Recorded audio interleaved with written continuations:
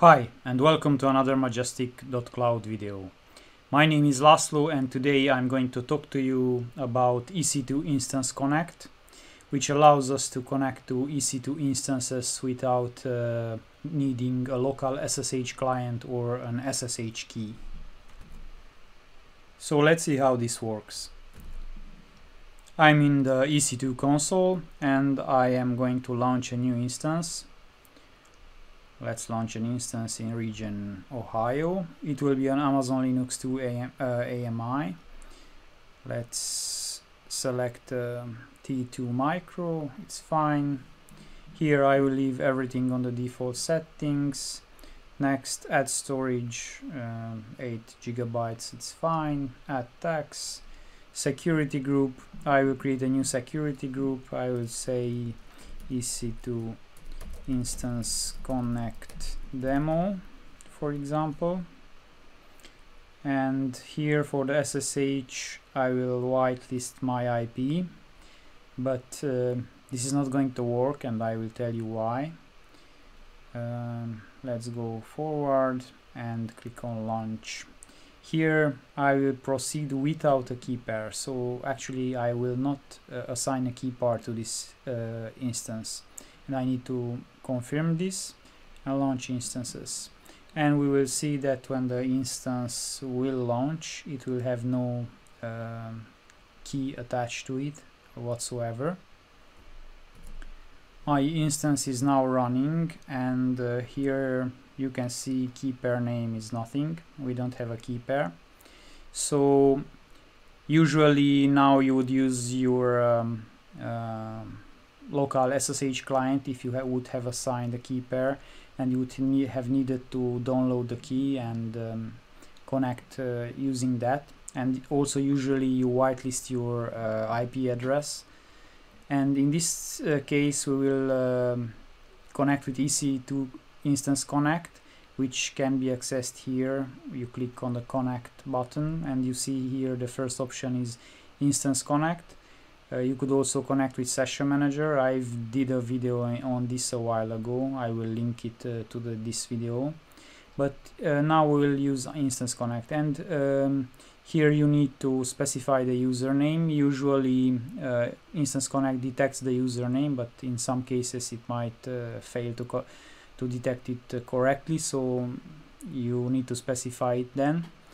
It's EC2 user and it's correct, and let's click on connect and see what happens.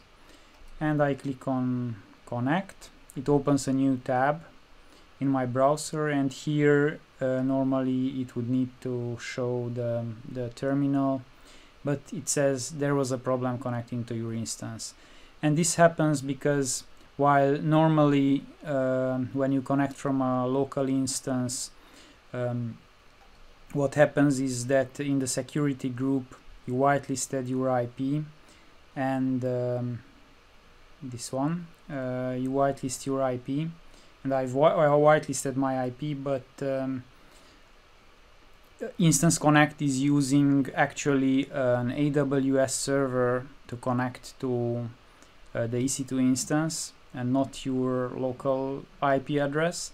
So you need to whitelist actually the EC2 service which does this. And you can find that here AWS publishes an AWS IP address range document, and here you have the IP ranges JSON file, and I have opened it here. So these are the IP ranges of AWS which they are using for different services, and we want to find here Instance Connect. So where it says service EC2 Instance Connect, and we need to find our region identifier. So I am in US East 2, so let's find US East 2 for Instance Connect. And if I scroll down, EU North, let's see where it is.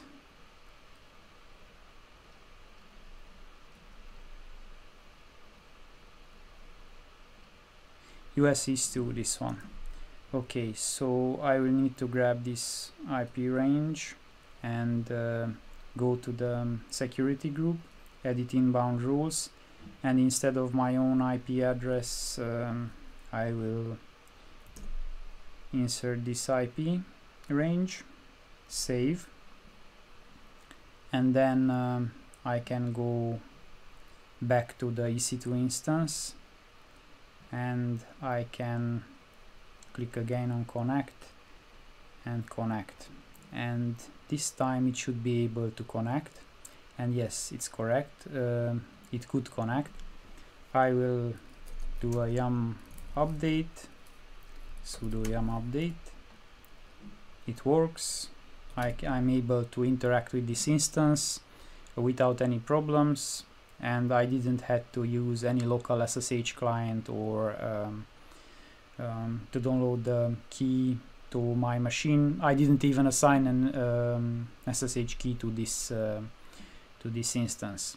Now what you need to know when you want to use this Instance Connect option for connecting is that it's supported only for Amazon Linux 2 and Ubuntu.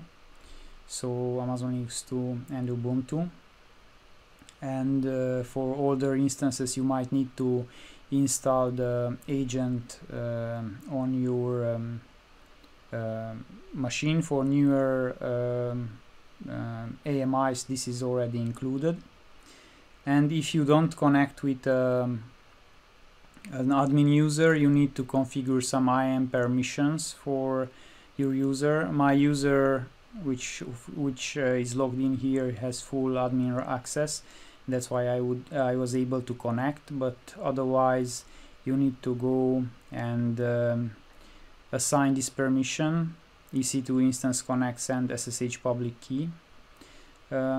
When you assign this, it allows your user to inject an SSH public key to the instance. So you're still using an SSH key, but AWS injects it behind the scenes to the instance for you.